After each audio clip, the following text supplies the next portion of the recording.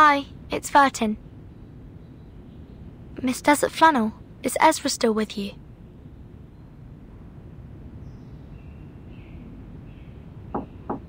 Miss Desert Flannel?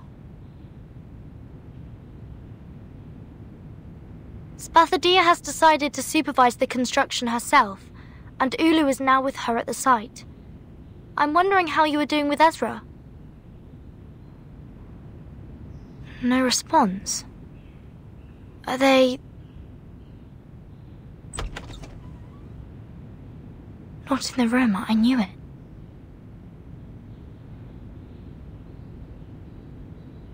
Huh? Showing Ezra what the world is like. Be right back. Desert Flannel.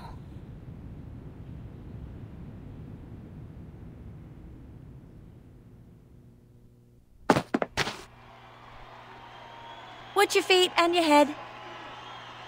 The people here never look down. That's how you get muddy shoes when you're out here. Here, take my hand. Miss Desert Flannel, what is this place? What are we doing here? Something that needs to be done, and something that needs to be said.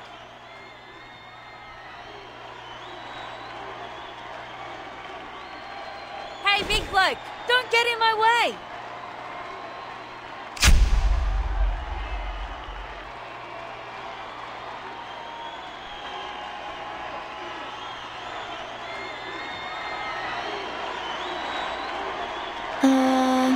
This is... the warm-up of the rugby game. It's not a formal game, but the audience's enthusiasm is burning. I mean, it's hard to get a ticket. But I'm Desert Flannel, and I know people on the streets, even when we're outside Melbourne. Sorry, I've never watched any games, and I don't know the rules of rugby. I don't think I will understand any of this. Do you mind? No, I'm cool with that, because the game is not what we're after. You see that guy over there? That's Tom, a shining new star in the NRL. The best fullback they've ever had. He's from the Melbourne Sailcar Club. They have a seagull as their club's mascot with a fish and a chip in its mouth. Yes. Okay. And that bloke over there, that's Kip Carl of the Hobart Blue Lake. He's the kind of player who knows how to really tackle. They call him the Unbreakable King. And lastly, I want you to look at that smaller guy. That's Russell. Doesn't look tough, does he? But he is the slippery Jerboa because, man, he is fast when he gets the ball. But what is this to do with us? I still don't understand. Ezra. Guess how many of them are arcanists? Nice one! Nice one! Russell made it again! Excellent interception! The key score, now that Jamal is slippery as butter, run for it, Russell! Victory is going to the Shepherds of Melbourne!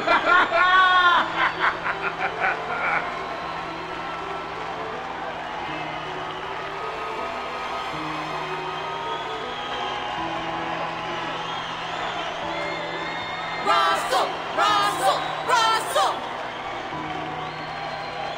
Russell! Russell! Russell! Russell!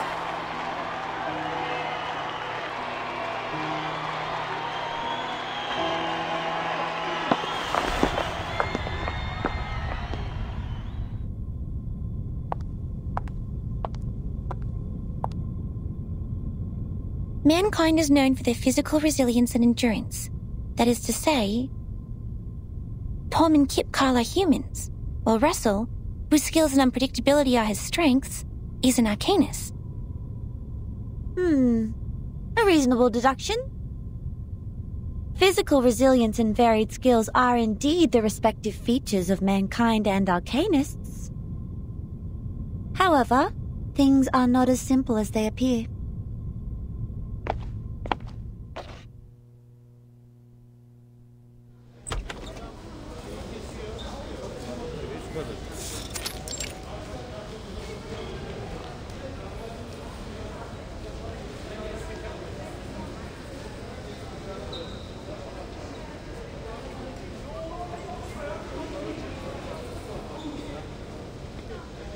In fact, all of them are arcanists. Give me that thing. Here. Be careful. Don't overdose. Painkillers are addictive, you know. And the newspaper's gonna interview you, champions, so don't get high in front of the camera. Hey, listen.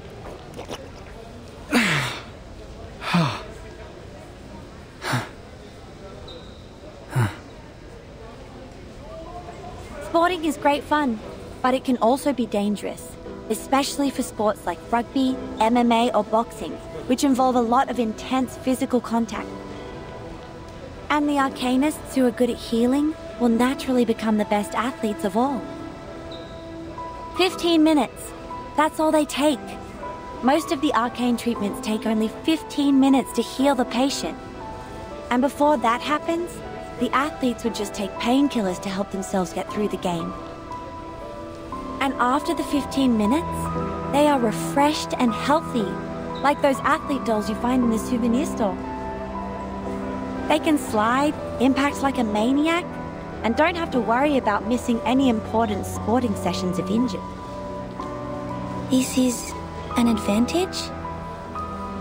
That's right, an unbelievable advantage. But are they really as good as they look? Their glory comes with a price. Ligament damage and the irreversible tears keep recurring. But there is still an elephant in the room. It paces around, making noises which are unfit for the place, like this conversation we're having in the locker room. But on the sports field, where blood boils, power and strength are the only things that matter. Nobody has the time to stop and ask what we're doing here, just like they don't have the time to notice the elephant. 10 years ago, Margaret of Broken Hill was invincible on the court. In August last year, she died on the last day of winter. Did she die of recurrent injuries? It's very likely that arcanist athletes who repeatedly get injured and heal themselves would get hurt on the same body part in the future. The body will become fragile. They might even twist their ankle from walking. Sometimes even break a bone or two. No, she died from an overdose. She needed a horrific amount of painkillers to ease her pain. So much that her body was overwhelmed. This is cruel. We have to report this to the Foundation and solve it once and for all. The athletes could have played in a safer way if given help.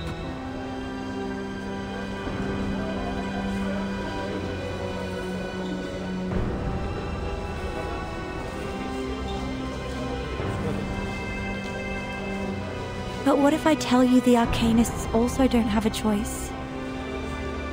For humans who have the talent for sports, they can win medals with their physical strength. So, arcanists have to make the most of their advantages to keep abreast with their competitors?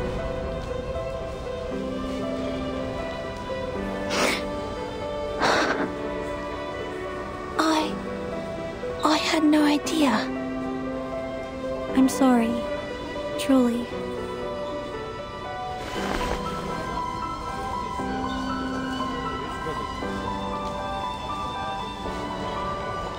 I didn't mean to make you feel guilty. Nor did I deliberately put you in pain. But Ezra, I was once one of them. I used to live on the prize money. I'm only telling the truth. It is happening every day, every moment, and every second. Drug addiction, premature senility, and irreversible physical damage. This is almost a destined end for every arcanist athlete. And nobody is held accountable for this. Not the clubs or the hosts of the games. Drug abuse is a personal behavior. That's it. Those people who are passionate about sports and don't want to lead a life without them, I have no idea how they would make a living or handle a quiet life. so I know they don't have much of a choice. The sport industry of humans is generous. They offer equal chances to human and arcanist athletes. But it's also cruel. And the athletes are like the girls in Cinderella's story, who wish their feet would fit the glass slippers. They have no choice but to cut off part of their heels to earn the glory. This isn't fair. These sports and rules are not appropriate for arcanists. They have been treated unjustly. They aren't taken seriously and respected as athletes. Is Spathadia one of them? That's why she was so furious. So the rumor that they are turning against each other is true.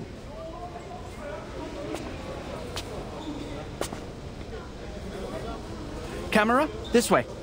This is the human representative of the event. You were that paparazzi. This is not how a polite kid would address others, Mr. Ezra. I am just a concerned journalist who ran into you while reporting a rugby game. Watch your mouth, mister. This is harassment.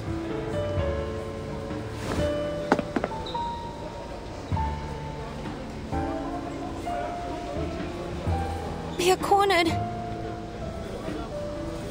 Then we will break his camera and let him know the price of being a long-tongued liar.